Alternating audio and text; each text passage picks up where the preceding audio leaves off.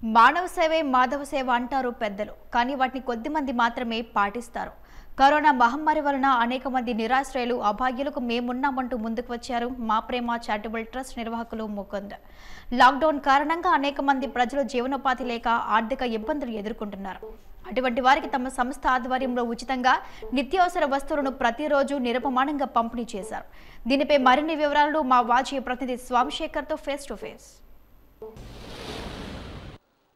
మానవ సేవే మాధవ సేవ అంటారు పెద్దలు, కానీ అది ఆచరణలోకి వచ్చినప్పుడు మాత్రం చేసేది మాత్రం చాలా తక్కువ మందే ఉంటారు. లాక్డౌన్ విధించి నేటికి సుమారుగా 150 రోజులు పూర్తిగా వస్తున్న ఇప్పటి వరకు కూడా తనకంటూ గుర్తింపు తెచ్చుకొని ప్రజాప్రతినిధులు సైతం పోటీ పడుతూ తనకు నచ్చిన రీతిలో పేదలకు నిత్యావసర వస్తువులు పంపిణీ కార్యక్రమం చేస్తున్నారు. అయితే ఈరోజు మనతో ముచ్చటించేందుకు మా ప్రేమ సంస్థ అధినేత ముకుంద్ గారు మనతో ఉన్నారు. అయితే వారిని అడిగి మరిన్ని వివరాలు తెలుసుకుందాం.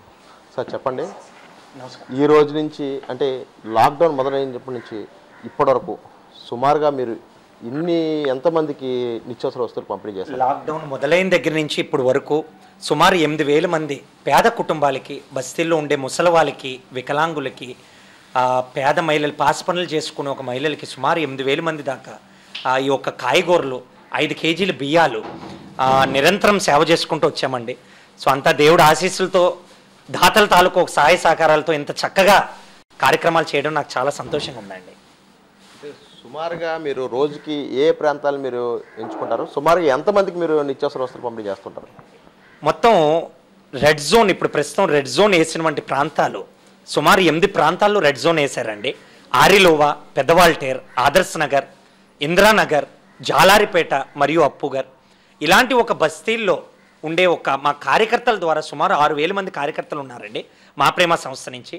ఈ యొక్క కార్యకర్తలు నిత్యావసరమైనటువంటి వస్తువులు, కాయగూరలు అయితేనేమి, బియ్యాలు అయితేనేమి, వాళ్ళకి ప్రజలకి ఏ అవసరాలు ఉన్నా కూడా కూలి పని చేసుకునే వాళ్ళు, పాస్ పని చేసుకునే వాళ్ళు ఈ లాక్డౌన్ వల్ల ఎంతో మానసిక శోభ పడుతూ రెక్కాడితే డొక్కాలు లేనివంటి పరిస్థితులు ఉన్నారండి.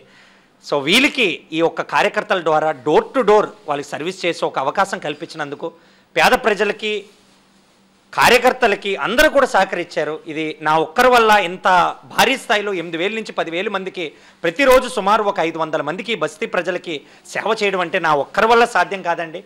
దేవుడు ఆశీస్సులు, కార్యకర్తల సంకల్పం, దాతలు మమ్మల్ని నమ్మి ఈ యొక్క ట్రస్ట్కి డొనేషన్ ఇస్తే వీళ్ళు కరెక్ట్గా సద్వినియోగం చేసి ఆ పేదవాళ్ళు కడుపులు నింపుతారు, ఈ కష్టకాలంలో పేదవాళ్ళ తరపున నిలబడతారని ఒక భరోసాగా వాళ్ళందరూ కూడా సహాయ సహకారాలు చేయడం వల్ల ప్రతిరోజు నిత్య అన్నదానం కార్యక్రమం ఎంతో వైభవంగా చేస్తున్నామండి. ఇక్కడే కిచెన్ను, మా ప్రేమ సంస్థ కిచెన్ ద్వారా రెడ్ జోన్ లేనివంటి వర్కర్స్తో ఇక్కడ మంచి చక్కటి ఫుడ్ కూడా వండి చేయించి food supply, ration supply, మాస్కుల supply, శానిటైజర్ల supply, ఇలాగ పేద ప్రజలు, రెడ్ జోన్లో ఉండే పేద ప్రజలు భయభ్రాంతులు గురవ్వాల్సిన పని లేదు.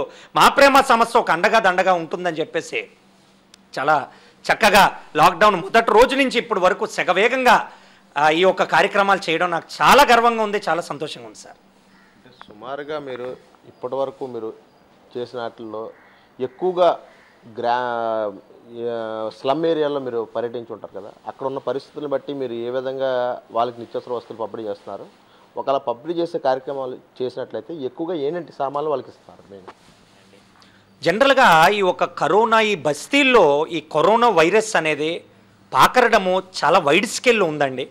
ఎందువల్లంటే ఇల్లులన్నీ కూడా దగ్గర ఇల్లుల సమీపం, రెండోది వాళ్ళు క్వారంటైన్ చేసుకోవడానికి కూడా అవకాశం లేదండి. ఇప్పుడు మధ్యతరగతి కుటుంబాలకి, డబ్బుండే కుటుంబాలకి ఒక గడపలో 3 రూములు ఉంటాయండి, కానీ పేదవాడికి ఒకే గడపలో ఉండాలి. ఆ గడపలో 4 ఉండొచ్చు, 5 ఉండొచ్చు, 6 ఉండొచ్చు, కొంతమంది కుటుంబాలకి 3 పిల్లలు ఉండొచ్చు. సో భర్త, భార్య, పిల్లలు, వాళ్ళ తాలూకు అమ్మ నాన్న అంటే వాళ్ళ కుటుంబ సభ్యులు కూడా వేసుకుంటే ఒక 6, 7 ఒక కుటుంబంలో ఉండాలంటే వైరస్ కూడా సోకే ఒక ప్రమాదం చాలా ఎక్కువ సంఖ్యలో ఉంది.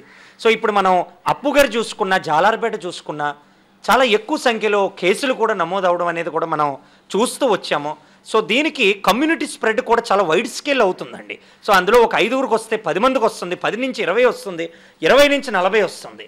సో ఈ యొక్క కమ్యూనిటీ స్ప్రెడ్ ఏరియాస్లో పేదవాళ్ళు ఒక భయభ్రాంతులకు గురవుతున్నారు. ఇప్పుడు ఎలాగా మా పరిస్థితి, మా కరోనా వచ్చిందో, కరోనా అంటే ఒక ఏదో ఒక వ్యాధిలా కాదండి. కరోనా అనేది ఒక మన అమ్మోరు జబ్బు ఎలాగైతే వస్తుందో 14 రోజులు ఉంటుందో ఆ రకం కింద ఆ జబ్బు వచ్చేటప్పుడు పారాసెటమాల్, లైము, వైటమిన్ సి ఇవన్నీ ట్యాబ్లెట్లు కూడా వాడుతూ వాళ్ళు జాగ్రత్తలు కూడా తీసుకున్నట్లయితే వేడి నీళ్ళు తాగడము, దాని తర్వాత వామన్నం తినడము, వైటమిన్ సి, అలాగే ట్యాబ్లెట్స్, అలాగే సోషల్ డిస్టెన్సింగ్ పాటిస్తూ మాస్కులు వాడడం, ఇవన్నీ కూడా చేసుకుంటే ఖచ్చితంగా తప్పనిసరిగా కరోనా నుంచి బయటకు రావచ్చు. పేద ప్రజలకి ఈ ఒక్క కష్టకాలంలో ఎక్కువ కావాల్సిన ఒక వస్తువులు తిండే కదండి, రైస్ అండి. పాపం పాసి పనులు చేసుకోవడానికి ఓనర్లు ఒప్పుకోవట్లే, కూలి పనులు చేయడానికి ఎక్కడ పనులు లేవు. సో వీళ్ళకి ఒక 5 కేజీల బియ్యాలు, కాయగూరలు, అలాగే నిత్యావసరమైనటువంటి వాళ్ళకి కావాల్సిన ఒక ఆట, పప్పులు, ఉప్పులు, ఈ రకమైనటువంటి ఒక రేషన్ సామాలు, అలాగే 5 కేజీల బియ్యాలు చాలా భారీ స్థాయిలో పంపిణీ చేశామండి. అండ్ ఈ ఒక జబ్బు అతి త్వరగా కూడా మన భారతదేశం నుంచి వెళ్ళిపోవాలి, ప్రజలందరూ కూడా సుఖశాంతులతో బాగుండాలని మనస్ఫూర్తిగా కోరుకుంటున్నానండి. ఇప్పటివరకు సుమారుగా దాతలు ఇచ్చిన డబ్బుల పరంగా చూసుకున్నా, లేదా మీరు మీ చేతులతో పెట్టుకున్న సుమారుగా ఎన్ని కోట్ల రూపాయలు ఎంతవరకు ఖర్చు అయి ఉంటుంది అనుకుంటాను మీరు?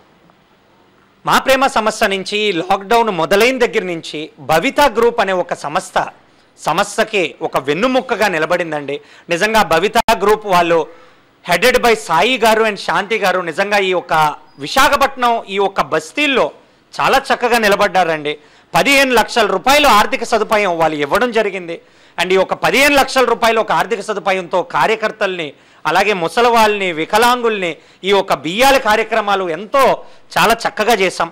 రెండోది, ఈ ఒక మేజర్ డోనరే కాకుండా యువత అందరూ కూడా వాళ్ళు పాకెట్ మనీ దాచుకొని, వాళ్ళు రీసెంట్గా పాస్డ్ అవుట్ అయిన ఒక బీటెక్ స్టూడెంట్స్ యువత కాలేజెస్ నుంచి వాళ్ళు పాకెట్ మనీ కూడా వేసుకొని వాళ్ళందరూ కూడా తల చెయ్యేసి ఒక 500 రూపాయల కిట్ అంటే వాళ్ళు ఒక 100 రూపాయలు చొప్పున ఒక 5 కలిసి ఒక కిట్టు కాంట్రిబ్యూట్ చేసి, ఇలాగ ఒక స్టూడెంట్స్ యువత కూడా ఒక మా ప్రేమ సంస్థకి ఒక ముందుకు వస్తూ ఈ ఒక సేవా కార్యక్రమాల్ని డోర్ టు డోర్ పేద కుటుంబాలకి హృదయాలకి దగ్గర అయ్యే విధం కింద చేయడం అనేది చాలా సంతోషంగా ఉందండి.